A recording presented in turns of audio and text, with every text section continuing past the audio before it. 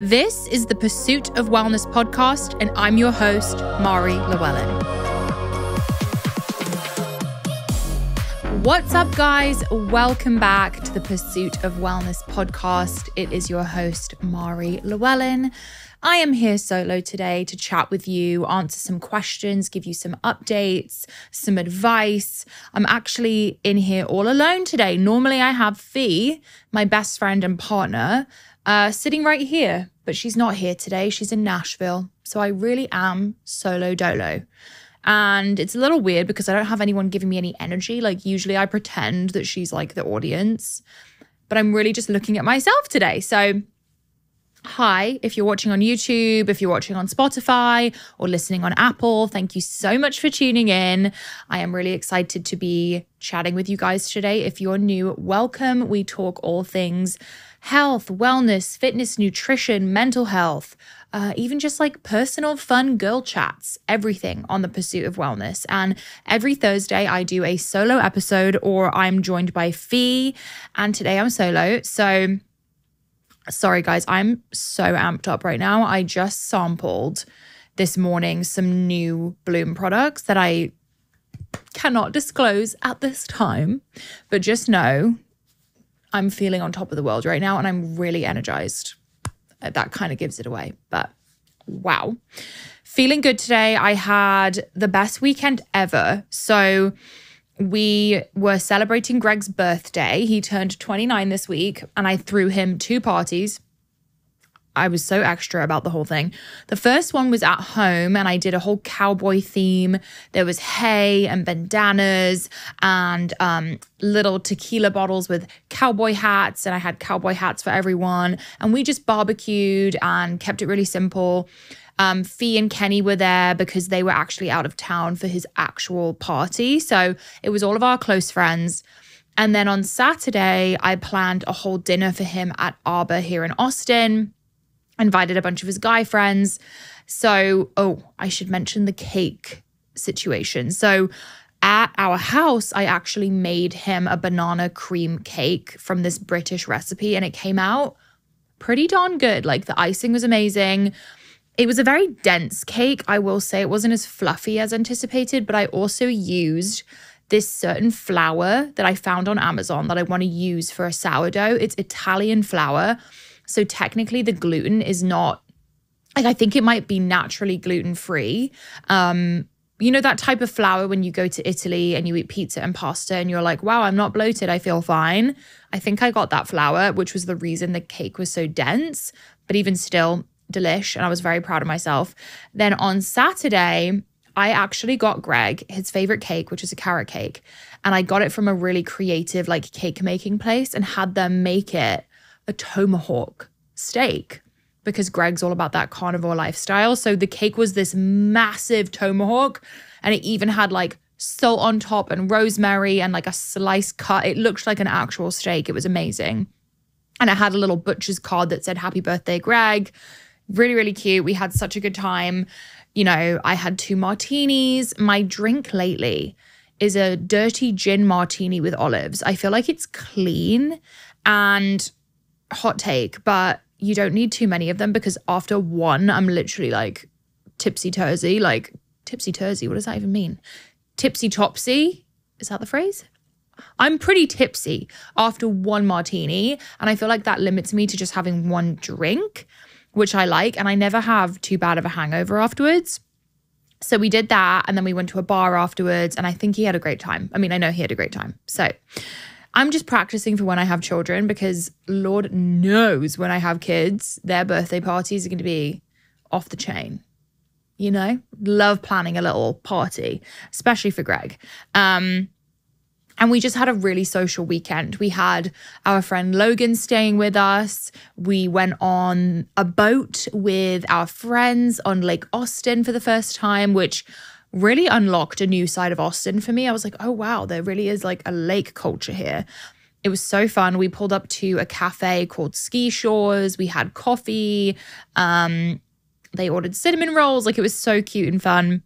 And yeah, we just had such a great weekend. I feel like I'm meeting really good people out here and just feeling very like full. Like I feel like for a very long time, with building Bloom and where I was at with my fitness journey, I was quite like isolated. And I feel like since being in Austin, I'm in my social era. I feel like every time I come on the podcast, I'm in a new era. I'm having a lot of errors at once, okay? I'm looking at my spray tan in the camera right now. It's so extreme. Comment below if you think, oh my God, that's so bad. But yeah, I'm in my social era, as is Greg, and I'm really proud of him for that. And I think this is the moment that we should be embracing like community and just sharing life with other people. That's what it's all about. So a little update.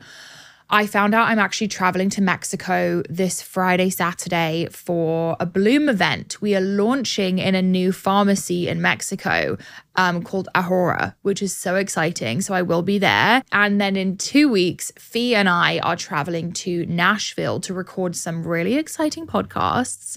I'm actually talking with Daisy Keach and Todd Addison. So Daisy Keach is a fitness influencer, creator, who's also been through mold and acne. And I just really want to talk to her about that because I think it's such a prevalent issue right now. And then I'm also talking with Todd Anderson, who is a sleep expert. So really cool, exciting things coming. And then I'm actually going directly to Turks and Caicos. I got Greg a trip to Turks and Caicos for his birthday. So we are going to meet up in Miami and go to Turks and Caicos together, which is so exciting. And we are very due for a break. He is extremely due for a break. So I'm really excited to relax and chill with Greg. Another update, I have officially begun my chicken journey. This is a part of my homesteading trad wife journey and me just denying the fact that I'm a business owner. Just kidding. I feel like we can do all of it at once. So while I'm a podcast host and business owner, I'm also exploring my homesteading trad wife moment. And I've been making sourdough, I've been baking cakes, and now I've officially started my chicken coop. So I have 7 hens. They are currently chicks, and I'm working with a local chicken expert who is hand raising the chicks because chicks take a lot of work. You need to tend to them a lot, and I just don't have time to do that. So she helped me pick out my breeds. I got, you know what? Let me pull up the breeds I got because anyone listening who's into chickens will probably want to know, or no one cares, but let's see. So we got black silkies. We got fibro Easter eggers. We got a salmon favaroli, a golden cuckoo Moran, a New Hampshire red, and a Swedish flower hen. So I got, I think, 7 total. I got a couple of the silkies because we just love silkies. They're the crazy ones with the feet and the heads and they're, you know, all funny. And then we've ordered the chicken coop, which is a pretty big chicken coop. I haven't decided if I want them to free range or not. I'm a bit nervous because of my dogs and because we have a nest of falcons or like hawks in my yard. They're not very big, but I do worry about that. So if I did free range them, I'd probably monitor them. So the coop is definitely big enough for them to roam around in, and it also has storage. And I had to pick a name for the coop, and I decided to name it Cluckingham Palace. I mean, come on. I had to, being from the UK. So that's the update on the chicken coop. I'll keep you guys updated. If you follow me on Instagram, you will have seen I do a lot of walks in my neighborhood, and I recently came across a house that has 2 alpacas living in the yard. Like, it's a normal house. Actually, it's not a normal house. It's a gorgeous house. It's like a French chateau vibe. And these 2 alpacas live in the yard and they just sleep on the porch, which is absolutely incredible. It's really inspired me to live my dreams. I feel like at this point, I have all the right to get a mini horse in my yard. I definitely have the space. It's just a matter of whether my husband would be down for it. Anyway, with that said, today I'm going to do a bit of a Q&A. I asked you guys 4 questions, and as per usual, you delivered. We've got tons of questions coming in. I haven't even looked at them, so this is going to be a real raw time reaction. Let's see how personal you guys got today. Let's see how many boundaries you overstepped today. How is it traveling between Austin and LA so often? So what I like about it is the fact that when I go to LA, I'm so in work mode that I like the fact that I don't have to compartmentalize. I go, I grind for a week, and then I leave and I feel like I'm in my sanctuary again. And I also feel like being in the Bloom office is so exciting, seeing everyone we work with, being in person with guests. I really haven't done any guest interviews in Austin yet. Oh, I've done one with Mimi, but usually I'm doing solos, and I really, really, really enjoy guest interviews. So it's exciting, it's thrilling, it's exhausting, but it's just 1 week. I will say, with trying to conceive right now, traveling can throw off your cycle and your ovulation. So that part of it gives me a bit of anxiety. So I'm trying to limit travel as much as I can, because I do travel quite a lot at the moment. So let's see. But yeah, traveling back and forth is both exciting and quite tiring. And I'm happy that I'm home for a little bit right now. I'm seeing a lot of you ask for a POW Austin meetup. This girl said it would be so fun, would love to meet like-minded girlies here. I would love to do that. I really want to do a POW girl walk around Lady Bird Lake here in Austin. So if you're listening and you are in Austin, please DM me or comment, find a way to let me know that you want that. I can just picture like a huge squad of us walking around Lady Bird Lake. I think it'd be so fun. Did you stop using a Stanley Cup due to the lead? What are your thoughts? So I'm actually drinking out of a Stanley right now. And I did order a Hydro Flask because those don't have lead, because I did get a bit worried. But after asking around and doing some research, I think unless your Stanley Cup is like eroding and broken, I don't think there's too much to worry about. I think with people get really fixated on these things, unfortunately, when they see a viral video or whatever it may be. And there's so much else to be worried about that I don't think that this is our biggest concern, if you know what I mean. Like, I'd be more worried about the processed foods, the air fresheners, things like that. So yeah, I'm wary of it, but I'm not like banning Stanley Cups from my house. Do's and don'ts for the month of April. Any new habits? Wow, love that. So I'm really working on my self-talk when it comes to my skin. And I kind of had a bit of a reality check with myself just about how negative my self-talk is when it comes to my skin. You know, like when people have body image issues and they do body checks, or they're constantly looking at themselves in the mirror and picking themselves apart. I was very much doing that with my skin and kind of holding myself back in life due to my skin. And anyone listening who has had skin issues or any other, honestly, body image issues will relate. And I've been working using activations, which I've told you guys about, or meditations and just positive affirmations for myself while I'm getting ready every day. So in the month of April, I'm focusing on self-love and self-acceptance and really embodying the confidence that I want to have and acting like the highest version of myself. Also just like, you know, might sound silly, but me getting that chicken coop, for some reason, for a while, I was like, oh, you don't need that. Like, that's silly. And other people are like, wow, that's such a, I just think doing the things that I've always wanted to do, but haven't pulled the trigger on yet, like I'm doing them now, because if not now, then when type of vibe. So yeah. And in terms of don'ts, like no negative self-talk. And also I'm really into simplifying right now with skincare, with lifestyle. I used to push myself to the absolute limit with like my schedule and routine. And I'm just at the point where I feel like simpler is better and clearing my headspace a bit. And I'm really into this Friday to Monday deleting Instagram thing. I think it's been so helpful for my mental health. I did it this past weekend as well. And that's a huge do for April. My wedding is in 6 weeks. Any advice on how to lose fat while keeping muscle in 6 weeks? Okay, 6 weeks is a decent amount of time. And before I go into this, I know some people are not into this kind of thing and you can just skip over it if it's triggering for you. But if we're talking like on a scientific level, how you want to do this, I definitely have experience. I've lost 90 pounds in the past and have definitely really learned how to dial in my goals with my body. I think turn up the weightlifting. I think maybe get your heart rate up a bit. Like instead of taking big rests in between your weightlifting reps, like keep doing supersets. So you're keeping your body moving the whole time. So for example, maybe you're doing overhead press with shoulders and then you go right into push-ups. And then maybe you're doing some of the ski machines. So you're really moving, or you're doing jump squats, like keep that heart rate up. And then definitely want to be eating a lot of protein. I don't track calories or macros. If that's helpful for you, then I would do that. But just like try to eliminate some of the things that maybe aren't necessary. Like if you're getting a Starbucks Frappuccino, that can probably go. Really focus on whole nutrient-dense foods. You'll end up feeling more full. And yeah, healthy fats.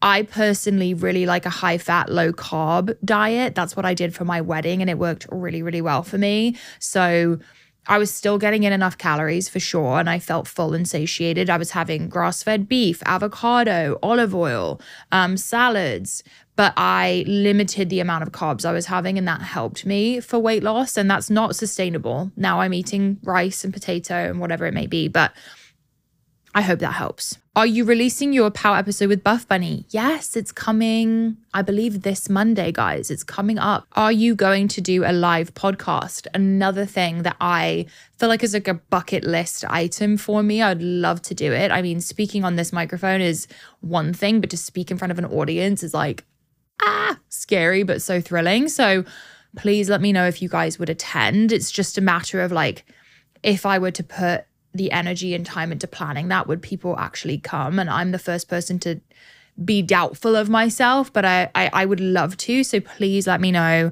And where should we do it? I would love to bring like a couple of your guys' favorite guests. I'm thinking Emily Morrow. I'm thinking Fee. I'm thinking, you know, Krista Williams, whoever you guys feel like you'd love to see on stage. What brand of aloe juice do you drink, and do you mix it with anything? I think it's called Desert. Let me look it up really quick. I get the Lily of the Desert aloe juice. It doesn't have any weird added preservatives or ingredients. So if you do get an aloe juice, make sure you check the ingredients, that it's just aloe and lemon or whatever it may be. And then I like to mix it with warm water, lemon, and salt. It's the perfect way to start liver detoxing. And I also will order warm lemon water when I'm at restaurants nowadays, because I feel like it really is just helpful if you're struggling with acne or liver overload or whatever it may be. Now that you don't fit the BPD profile, do you still feel like that was the right diagnosis for you? So for anyone who doesn't know, BPD stands for borderline personality disorder, and I was diagnosed with that during college. I do feel like it was the right diagnosis. It was the one that I most resonated with, and I felt very, like I really did line up with the characteristics of BPD quite accurately. Now having more perspective, I don't know. I think the diagnosis brought me peace because it gave me something to work from, rather than just being like, I feel all these crazy strong emotions and I don't know why. But I would classify it more as like PTSD. I think they call it CPTSD now.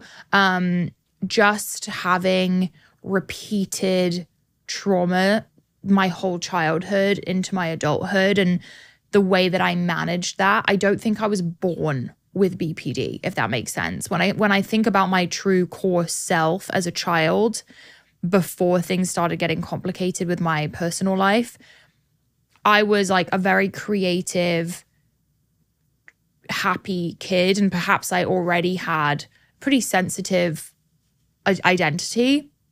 But I do feel like BPD was an accurate diagnosis, but I also just think it was the result of trauma, because now after doing a lot of the work, I don't meet the characteristics for BPD anymore. And I just think that's interesting because a lot of the time, the way BPD is described is like, you have it for life. There's no way to get through it.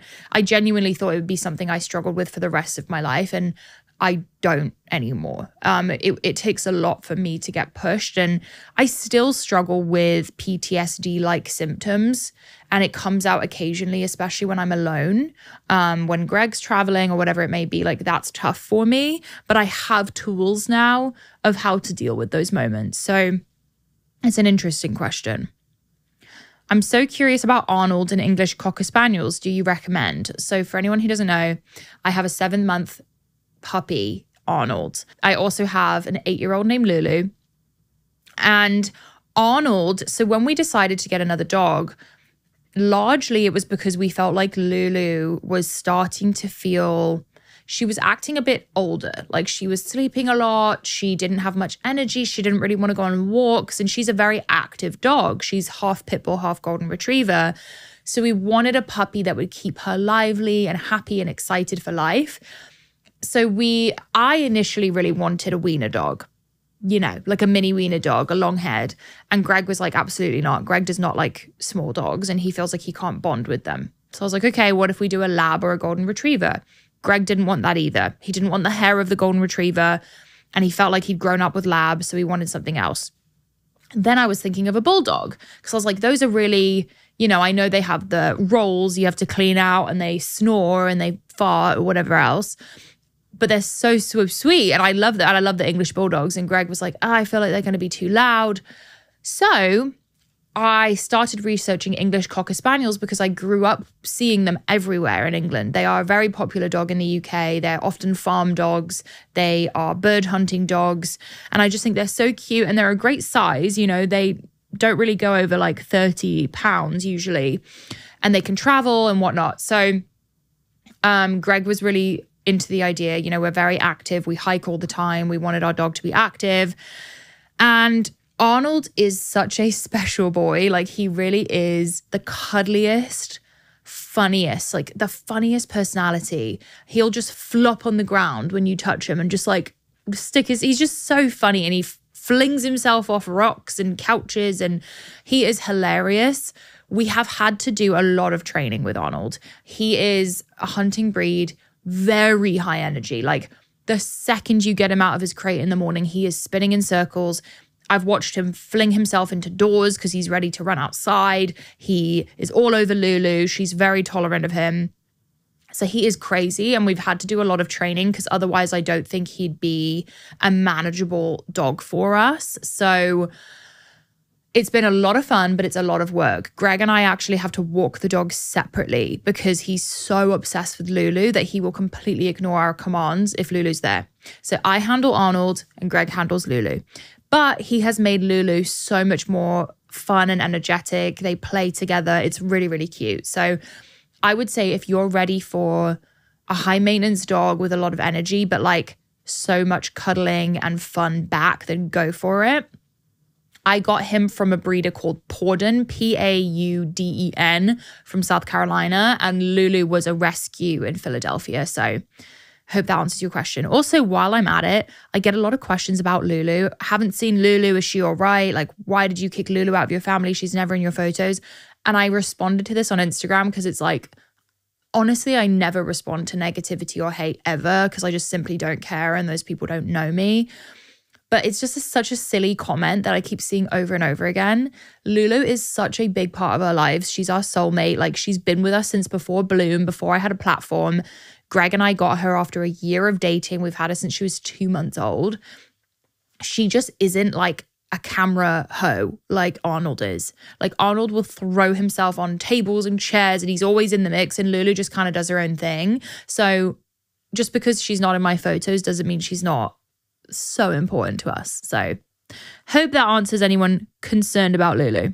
How many times a week do you still work out? So I would say I'm weight training about 4 times a week right now, which I used to do 6 and I'd have 1 rest day. So 4 for me is quite a lot less than I used to, but I feel like I'm definitely maintaining my muscle and I'm walking a lot more. So I'm really trying to get over 10,000 steps a day, which is quite hard, guys. Like I feel like I'm having to get myself up and walk all day just to make sure I'm hitting that number. But it is really nice to go outside and have that moment. But yeah, I'm weightlifting different muscle groups 4 days a week, switching between lower body and upper body. So I either use my app, which is the strength app, or I'll go to a trainer, or I'll do a workout class at the gym. This person asked what foundation I'm using. So I'm currently wearing all acne safe makeup if you're watching. And yeah, I recently got rid of all my acne prone or pore clogging ingredients, and I'm using all acne safe makeup. And I have to say, I'm very impressed. Like, I really don't think, I used to have this perception that acne safe makeup would be not good and it would be like cakey and weird, but it really is fine. And it makes me feel so much better about wearing it all day. I'm using the Illuminaire Moisturizing Mineral Foundation. I got it off Amazon, and guys, it's quite affordable. I'm checking the price right now. It's $33 and I love it. I use the shade Fair. I'm wearing it right now, and I'm also wearing the Merit concealer, which I recently found out is acne safe, in the shade Ochre, which Celeste told me about. Shout out to Celeste. So yeah, one thing you need to do to create a successful business. The one thing that I think is the most important is that you have a big why and a big mission. I think if you get into a business where you don't feel connected to the mission and the why, you're not going to be able to push as hard as you're going to need to. Like, having a business, it's such a freaking roller coaster. And there have been moments in my career with Bloom where I feel like my identity was Bloom. And I know that isn't the healthiest, but you just get to a point where this business is your child. And if you don't feel so driven by the mission and the why, then it's not going to work out. So I'd say that is the most important part. This person said, are you religious? So I'm not religious, but I've grown up around religion, if that makes sense. In England, I grew up going to a Christian school called Holy Trinity. We would go to church and we would pray. I'm not sure I quite understood why. And my family wasn't religious, but I was around it. And then at age 10, I moved to New York to a town called Scarsdale, which is predominantly Jewish. And I was around Jewish culture. I would go to Shabbat, I would go to bar mitzvahs. So I've been around religion, but I'm not religious. But I can definitely appreciate what it can bring for people, and just the traditions and culture around it, I think, can be really awesome. So hope that answers the question. What do you recommend to start horseback riding? Where do you get your things from? Things, because there's a lot of equipment with horseback riding. Getting into horseback riding as an adult can be quite confusing, I think, because most people are either raised doing it or their parents do it. It can be a difficult sport to get into. I'm talking about English riding. I think Western maybe is a bit easier. But with English, I just started by touring a couple barns, trying out lessons. You oftentimes, if you want to take it seriously, you'll end up having to lease a horse, which means basically rent out a horse that someone else owns. So that's what I did at the beginning. And I think finding a barn that you really like, finding a trainer that you like is really important, and just sort of having a goal. So I knew I wanted to jump. And, ultimately I ended up buying my own horse because I was so into it. And I ride now probably 3 times a week. In terms of equipment, you kind of pick things up along the way. Like, I ask advice of other girls at my barn. Dover Saddlery is great. Equiport. Where else do I like? There's American Tack House, Valencia, a lot of different places. But there is a lot of equipment involved with horseback riding, and it can be very expensive, which is why I didn't continue doing it as a child and decided to pick it up later in life. Someone said, I love you. Love you too. Have you already stopped progesterone? Were you taking it every day? I am taking progesterone again. I stopped it for 1 week because I was concerned about the fact that it might stop me from ovulating. And this was a learning lesson for me because I really think everyone is so different. And I was ovulating, like had confirmed ovulations when I was on progesterone. I also feel like I had such low progesterone, even in the luteal phase, that it was a concern. And I feel like it significantly helped my mood, my skin, my sleep. So I'm back on it and I feel really good on it. And I feel like it's the right thing for me, but it's not the right thing for everyone. So I want to preface by saying that. What are your macros for PCOS-ish symptoms? So I don't track macros, but I like to eat whole nutrient-dense foods. I limit refined sugar. I limit alcohol. I focus on healthy fats. I get enough protein in. I weight lift. I try to walk after I eat.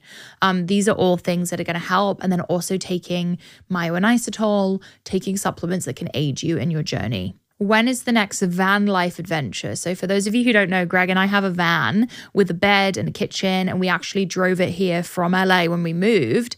Our next van life adventure will be in the summer. We're going to drive to Wyoming, and we're staying in Wyoming for a month, actually, in Jackson Hole. And we will be exploring Montana, Yellowstone, driving all over the place with the dogs. So that is the next van adventure.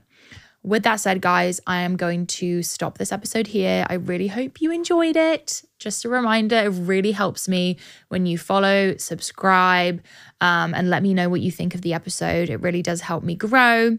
And reminder, I have a newsletter where I send all my favorite acne-safe makeup, what I'm eating in a day, favorite clothes, wellness tips, and more. So I'll leave that link in the show notes for you to subscribe. Love you guys so much, and I'll see you in the next one. Bye. Thanks for joining us on the Pursuit of Wellness podcast. To support this show, please rate and review and share with your loved ones. If you want to be reminded of new episodes, click the subscribe button on your preferred podcast or video player. You can sign up for my newsletter to receive my favorites at marilewellyn.com. It will be linked in the show notes. This is a Wellness Out Loud production produced by Drake Peterson, Fiona Attucks, and Kelly Kyle. This show is edited by Mike Fry, and our video is recorded by Luis Vargas. You can also watch the full video of each episode on our YouTube channel at Mari Fitness. Love you, POW girls and POW boys. See you next time. The content of this show is for educational and informational purposes only. It is not a substitute for individual medical and mental health advice and does not constitute a provider-patient relationship. As always, talk to your doctor or health team.